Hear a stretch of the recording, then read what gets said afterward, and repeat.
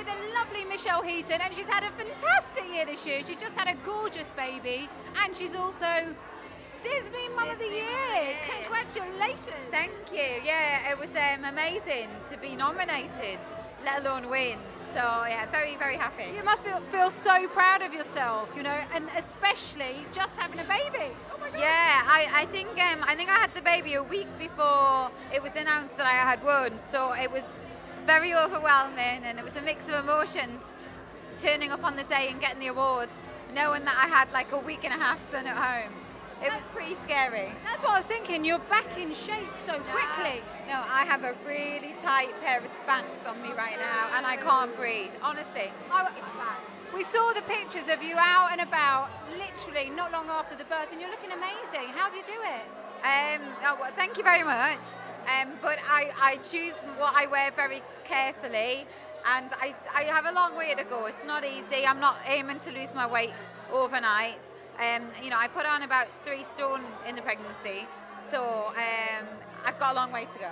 No, you'll be fine, because you know your stuff about fitness, eat and healthy. And you know, and I know it won't go overnight. I'm just going to enjoy my son, and when the weight falls off, it'll fall off in due course. Exactly, and it's lovely and refreshing to hear someone that's not putting themselves under pressure. Yeah. Your hair as well looks amazing. Talk to me about your hair. By Inanch, of course.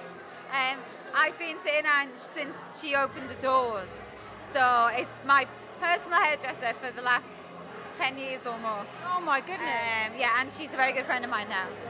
It looks amazing, and your dress, you look stunning tonight. My dress is Pia Michi, yeah, love it. And what did you think of the show tonight? Amazing. I actually chose my next outfit for an event I'm going to soon from the catwalk. I took a picture and showed Penny, and I was like, want that? And she said, okay, and then give me it. And that was it, done, sold.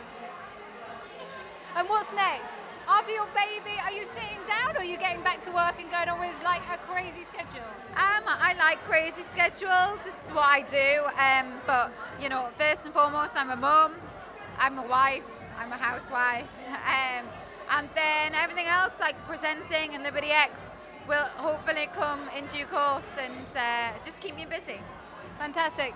And if you could be on any beach right now, where would that be? Any beach? Oh, Jamaica. It's my favourite country. Thanks, Michelle. Lovely chatting. Thanks.